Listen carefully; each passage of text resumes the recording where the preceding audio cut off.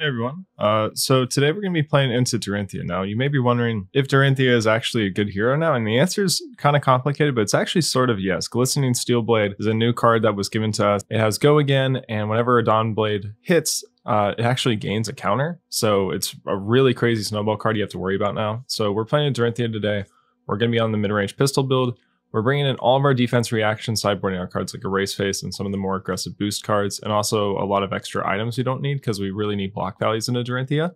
So our turn one's actually a really strong high roll, basically. We get to Arsenal and defense reaction, load our counters, and also tutor for Plasma Purifier. And that's the main reason why we're going first, is to set up a defense reaction arsenal, hopefully hit a pistol item. And that's pretty much like the main way to play the deck. Now, if any of you are pretty unfamiliar with Dorinthea or maybe forgot how the deck works, there's a really good video I'll link in the description that I find really helpful when playing into this deck. Although a lot of the lines have changed now because of cards like Run Through and a lot of the extra Go Agains you can throw on top of Dawnblade now, which didn't really exist before. But here we see a pretty standard old Dorinthea line where it's Warrior's Valor red into Dawnblade, which is a surprisingly effective hand that can threaten a lot of damage as well as a Dawnblade counter. However, we are looking at Induction Chamber in our hand, so we're considering taking damage this turn to set up the Induction Chamber. We really feel comfortable blocking for exact values on Dawnblade because of the defense reaction on Arsenal, and we let the first one go through because blocking 6 on the 6 Dawnblade just felt a little too tight. However, they do get a really good line here where they get Singing into a +3, which the Singing gives +1 itself. So this goes exactly 1 over, which gives them a Dawnblade counter. Now I'm considering using the defense reaction arsenal to stop the +1 counter this turn, but to use a defense reaction now, when there's not really any super relevant on hits going on, it didn't really feel worth it to me, and we're just fine, hopefully overblocking on the next hand to get rid of the Dawnblade counter. As long as Dawnblade maybe has 1 into a deck like this, we feel pretty okay. A big reason why is because Dash pretty much is all 3 blocks outside of the pistol item, so you're pretty comfortable blocking 12, which unless if they have 20, is a really hard thing for them to get around. So our turn is just simply loading a counter, playing the other Induction Chamber and passing. So we have a pretty good setup now. And here we see a hand that we're just comfortable kind of like blocking for 12 with at some point, either all on one Dawnblade swing or across multiple in one turn. If Dawnblade comes in for 3 with no natural Go Again, we're pretty comfortable saying no blocks, although there are a lot of cards now that have added Go Again in the reaction phase, like Run Through is probably the best one because then the next Dawnblade comes in for 5 and it's threatening to counter. So here we see Glistening. So this is the turn where we want to block out with everything. If we can block out all 3 Glistenings, we're probably going to win. Although we do have to consider the possibility of twinning, mainly because the sword already has Go Again. So while it may feel intuitive to block 12 on this, if they do play a twinning, they'll have another card in hand to pitch to swing the Dawnblade, and then that Dawnblade comes in for 4. So we're leaving behind another 3 block in hand so that we can block down with the armor. And we see exactly what we anticipated. Now my opponent was a little bit confused on how bracers worked, but the Dawnblade comes in for 4. Not that it would have mattered, because even if it came in for 5, we would have been able to block with Command and Conquer as well as a piece of armor, which is exactly what we're going to do. So we played around that perfectly. I was really concerned about twinning being a possibility, so blocking for 9 felt fine there. It would take a few cards to get over, and then even then, if they did go all in and use the last 2 cards to try to get over the defenses on the first swing, we were feeling really comfortable with the defense reaction arsenal. Now actually, we're not running Unmovable, mainly because I've adjusted the list a little bit, expecting a lot of linear aggro decks such as the Rune Blades and Phi. So instead of Unmovable in the deck, we're running That All You Got. Now, if you're expecting Dorinthea or you really want to hedge for that matchup, as well as protect yourself against Guardians, I think you bring Red Immovable back in, and then this matchup is probably a slam dunk in your favor.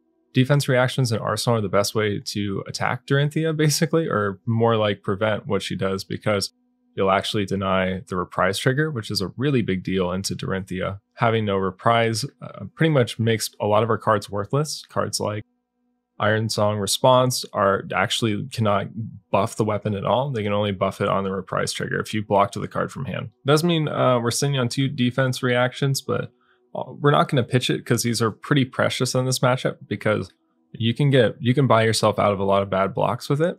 The main reason why is because Dorinthea will make blocking really difficult for you if you don't have defense reactions. If they swing with the Dawnblade for 3 and you block for 3, there's normally a plus effect, and then the first one hits, it'll get Go Again, it can swing twice, and then they'll also push on the second one as well. So into Dorinthea, you either want to overblock depending on the amount of cards in their hand, or you want to say no blocks at all and deny a lot of damage off their reprise triggers, or you want to block for exact values if you have defense reactions. It's really difficult to read all the hands, but our turn is just going to be pushing damage. We still want to be consistently doing damage. We got lucky and got to set up a lot of items very early.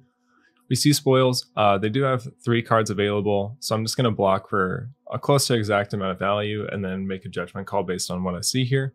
If we had no defense reactions, I'd probably play this hand a bit differently.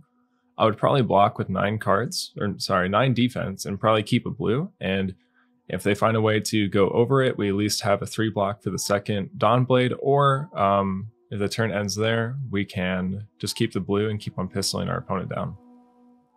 Now our opponent is running Valiant Dynamos, which does actually make it pretty difficult. They're going to be getting 1 point of value out of them every single turn, which in a really grindy matchup like Dash may actually cause some problems. Now we see another Singing. So at this point, you want to be keeping track of what the Dorinthea has played. Once the last Singing is gone, you feel really comfortable making risky blocks. In the early game, making risky blocks is pretty difficult, mostly because you haven't seen all of the threats yet. But once all the Glistenings are gone, once all the Singing Steelblades are gone, once the Steelblade Supremacies are gone, you're really in a good spot at that point. Now we get to Fate Foreseen to stop this really go tall turn with the Singing and the Out for Blood, and we see that all you got on top of the deck, and we're just going to prioritize defense reactions mainly because of that reason. We block an appropriate amount of damage on Dawnblade. Our opponent dumps their whole hand to try to go over to get a second Dawnblade swing in, and then we can just simply shut it down with a defense reaction. So this one's pretty simple.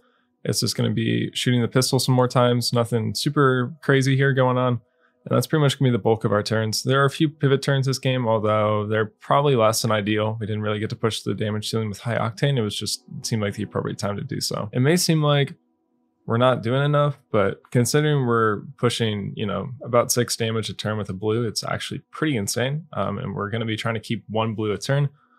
We can keep red attacks, although it's probably less beneficial for us at this point in the game, considering the damage output of our pistol items. Now we see here a dominated Dawnblade, which would normally cause issues as it comes in for 6, but luckily for us, we have Foundry Heart plus the defense reaction in our arsenal. And we're going to play the defensive reaction in our arsenal first, mainly because we don't want to trigger reprise. So between the one in our hand and the one in our arsenal, the one in our hand is way worse because that could trigger something like Iron Song Response, or it could trigger Singing Steelblade, a lot of other things, Overpowered Route. So there's a lot of issues with playing the one in hand. So there's no reason not to play the one in Arsenal, and then Arsenal another defense reaction on our turn. So like always, we're going to be pitching a bunch of blues. Now we actually get pretty lucky because our opponent didn't really have any cards that could push damage without a reprise trigger. We get to keep a full hand here, which is pretty crazy. And so now there's a consideration to actually pitch that all you got as resources here to really start to maximize damage. We're also doing a really good job of denying our opponent Valiant Dynamo triggers, which is pretty important because that will end up, swinging a lot of points of value throughout the game. So our opponent is blocking, which normally we would have a problem with, but as a Dorinthea player, hand gets lower, it becomes a little bit easier to block as they have less cards. There's less lines to worry about, things like that. And so here we go. I'm pitching that all you got is just simply resources to push more damage. If our opponent blocks down and they only keep a few card hand, if it's only like 2 cards, then there's obviously pretty much almost 0 tricks they can pull off that would surprise us. And now we have a moderately more aggressive hand here. We actually have some red threats in hand. We see this turn, so now there's a few questions we have to ask, right? Because it's Steelblade Supremacy. There's any way to let it even hit once at all? There's a pretty big issue as they'll get to draw a card and that can maybe maximize a lot of damage on this turn.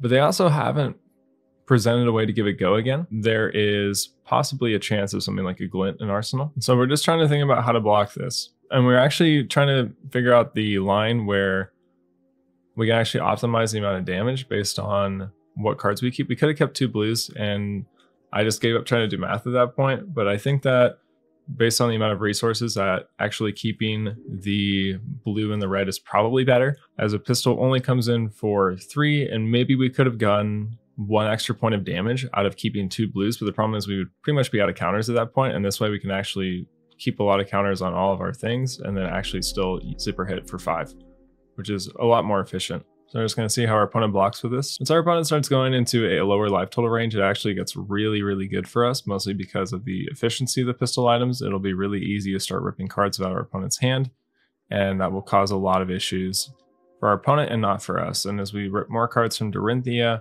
the deck becomes less and less powerful. Dorinthea functions really good on 5-card hands and doesn't function very well on 2-card hands. Although the damage output can be good, there's no surprises in terms of combat tricks, which is really where Dorinthea wants to be at. So here we're going to see what our opponent's going to do. So we see another one of the steel blade turns. So we are on full alert here. We're getting ready to block out with basically the whole hand. Ideally, we would block out with everything except blue and return some damage, although we are fine foregoing 6 damage to prevent what would be a lot more than 6 on our opponent's side. But our life total is also pretty comfortable. And here we see, we also see supremacy. So this is the turn, right? And we're very fortunate to have a defense reaction arsenal. So we're going to block, we're going to overblock here and see what happens. We see a 20. So the Dawn Blade gets to come in again, which is a problem. And we see our opponent crack Courage to swing the Dawn Blade for free. So there's a few things that could happen here, right? If they have Iron Song response, the Dawn Blade comes in for 5 and the Iron Song response takes it to 8, which would be exactly enough over our 3 block in hand as well as our defense reaction arsenal. So I am now actually considering a line where I block with Foundry Heart as well as the blue card in hand. And that way, if it is Iron Song response, we at least get to stop the card. But now there's another thing I'm considering as well, where I think probably the better line would have been to block with a Foundry Heart and then play the Sink Below. The main reason why is because at that point there's no reprise trigger and there's no card in the deck besides in the swing that would possibly give it +3 or any buff at all with no reprise trigger. So I think that I think there was probably a better line there where I didn't have to burn 2 cards and I probably could have blocked with Foundry Heart and then the Sink Below. And then that way I at least get to return 6 damage on my end. But also this hand isn't bad either in terms of the play line, mainly because we get to preserve Foundry Heart, and preserving armor in this matchup is really important, especially with dominated effects or wanting to block Dawn Blade with no cards so you deny reprise triggers. Both of those are extremely important. And now this is a hand we draw into. If we get to choose what cards we'd like to keep, I think all of them can be pretty decent, although I think ideally we would want to block with everything down to High Octane. If we have the chance, I think that would probably be the best course of action.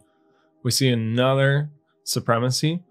Now, while this may seem oppressive on the opponent's side, you have to look at the life totals here, where we've actually taken very little damage. And then the other thing too is we can count their graveyard and pretty much all their threats are gone. I believe we've seen 2 20s at this point. We've seen multiple Supremacies. We've seen multiple Singing Steel Blades. So we're actually in a really, really comfortable spot here. And we don't have Teklovossen, so blocking down to just Spark and getting Core out wasn't an option here. So I wanted to block for 9. However, if our opponent pushes over, there is an issue though, because it means that the next Dawn Blade will hit, mainly because we only have 4 block on the table. Skull Cap is off and Dawn Blade would come in for 5 at the very least. Could be 6 if they get a point of value into Bracers. The second Dawn Blade hitting with Supremacy is less problematic, mainly because the extra card draw doesn't mean anything if the sword can't attack again. Unless if they have a way to use 20 in that same turn, the extra swing won't actually matter. And so drawing the card off Supremacy here doesn't actually do that much besides maybe give them a better arsenal. Despite our opponent digging kind of hard, they weren't able to find enough to go over. So it puts us in a good spot where we can just Arsenal High Octane and pass. With High Octane and Arsenal, we're really looking to find our pivot turn here. Our opponent's at 23, and we ideally would want another Purifier on the table. But at this point, with a relatively decent hand, we can actually get there. Now, here we see a really good hand to go off with. 3 blues, a High Octane, and so now it starts to change a little bit where before I wouldn't care about keeping cards. I kind of do want to keep cards, and we're at 33. And sometimes if it means that we're going to be swinging tempo in our favor for the rest of the game, it is okay to give Dawn Blade a counter, because if our opponent blocks out their next hand, they can't swing Dawn Blade anyway, so it doesn't matter if you give the +1. So here, that's where we're considering it. And so we're going to take all of it. I mean, it is a little bit on the more aggressive side of a Warrior's Valor turn. So we're taking a lot of damage here, but notice the amount of cards that we deny from our opponent in terms of just not blocking. So when you actually need to pivot, Dorinthea won't do that much. I mean, this is definitely the more aggressive Dorinthea turn, because Warrior's Valor was kind of balanced around being able to block it out and deny the second swing. But if you just say no blocks on Warrior Valor turns, you actually take a surprising amount of damage. But with the current circumstances and our life total, we're actually pretty okay with it. So you'll see there, like, our opponent had 3 cards that they just didn't use there, which is part of the upside. So when you want to no block on Dorinthea, sometimes a lot of the cards are actually pretty worthless. Now we get super unlucky here and we hit Command and Conquer, which is a non-boost attack and doesn't really do anything for us. So the power level of our turn just like plummeted off of a cliff. Now we do boost our blue 0 to 60, which is like really horrible. Doesn't really do that much, only comes in for 2, but it at least does damage here, and we can probably pistol out 1 time as well as still use Command and Conquer, and then we can arsenal the other high octane and hopefully try again. So we'll see how our opponent responds to this. Now, we do have Goliath Gauntlet. I opted to use Goliath Gauntlet here, although I don't think it was correct. I think our opponent would have used Crown of Providence anyway to block the Command and Conquer, so I don't think that there was much of a reason to use Goliath Gauntlet, which is what we're going to do this turn. And I think we could have just played the first Command and Conquer without using Gauntlet and still gotten the same effect. The other reason I wanted to do it, though, is that if my opponent decides to just use Crown to cycle the arsenal to protect it from Command and Conquer, they are taking 6 here, which puts them to 9, which, given we have another high octane, probably means that even if we say no blocks in the next hand, we're probably in lead to win the game at this point. So I'm going to see how my opponent decides to respond to this. Now, they're aware of their life total as well, and so they decide to use their equipment value now. And so while the arsenal is protected anyway, and they still get a 5-card hand, they do mitigate some of the damage that they would take. Now, our next hand, once again, almost looks good enough for a high octane turn, but just one thing is missing here. The Plasma Purifier is a card we would like to set up on a turn before and then go off of the high octane. But here's the only problem. Our opponent has 5 cards. I don't really see a world where we block with only 2 cards here on the Dawnblade and hope to play the Plasma Purifier and we don't just get completely blown out. Our opponent's at 12, and so Red Throttle is half of their life total, and we have more than enough resources to do that. So I am considering just saying no blocks here, not because our hand is particularly strong, but because our opponent's low enough. And Dorinthea with 5 cards is just a losing battle, especially the Dawnblade counter if we decide to block now. So I'm really risking it here, and you can see me going back and forth on that decision. I still don't know what the correct choice would have been. I think that if we block 6, we just get absolutely blown out. I think Dawnblade gets another counter, and we take a bunch of damage. We get to set up Plasma Purifier, and then the next turn probably secures lethal, but we have to be really careful if we're going to say no blocks here. It's a pretty big issue. We say no blocks, our opponent does an out for blood, as well as an overpower, but you'll see here, saying no blocks actually mitigated a ton of damage. Not that I'm sure if it was correct or not, but that is important to know. Like, overpower only does a couple damage without the reprise trigger. That's a really big difference. We also see Iron Song response from our opponent being pitched there, which is now a worthless card when we say no blocks. Dawnblade does have 2 counters. Our opponent has 5 cards and 12 health. Here we're getting that all you got, which under other circumstances would be kind of a dud card, but it at least does pitch for resources here, which is pretty much all we care about. We get lucky, we hit a mech card on our boost, even though we are still in first cycle. So we actually don't know what the pitch stack is. That is something to keep in mind. If you really want to be sure about your high octane turns, you can actually pitch stack appropriately, so you know that all of your boosts will be mech cards. And now I'm considering what I want to do. If I would either rather boost with the T-Bone or if I want to pitch it for resources, and pitching it for resources is the correct option here. So we get to activate Purifier, and now we just get to start ripping cards from our opponent. And so we're just going to play the Purifier and pass. Turn could have been a lot better, although there was just some issues like we said. But putting our opponent on 3 cards, us at 12 life, and now us with 2 Purifiers and our opponent's at 6 means that we're probably ripping a ton of cards from them. Now, our opponent plays a Dawnblade with no go again. And so I just say reactions here because we don't want to play a defense reaction until our opponent plays a reaction that gives a go again. They don't have bolters, So if they swing the Dawnblade, make sure that you ask them for reactions first. And if they say no reactions, you can say no defense reactions and the turn ends. It feels awkward leaving the Dawnblade with 2 counters, but assuming that there's nothing else from our opponent and the card doesn't have go again, we want to wait to see what they have. So now we see the run through. And with 1 card left from our opponent, even though it could be Iron Song response, we at least have block damage on the back end. But this is only for 5. So we're going to overblock here for 7 as a reaction. And so we obviously wanted to wait for that first. If our opponent doesn't have a way to give it go again, then we can just simply pass here. We take 5 and the Dawnblade keeps the counter, but they don't get the swing twice because there was no reaction if they play to give it go again. So there's no reason to overextend your defense reactions there until you see a go again card from Dorinthea.